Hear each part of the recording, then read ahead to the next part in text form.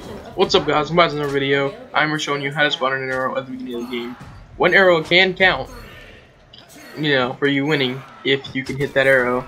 So this is definitely worth trying every game.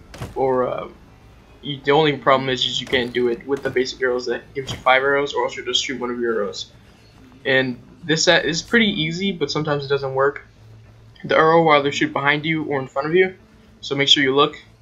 And all you need to do is right when the game's about to start, right after it says 1, and then you see how you shoot it. You have to shoot it so perfect as if you're shooting an arrow in the game, is how it kind of codes itself.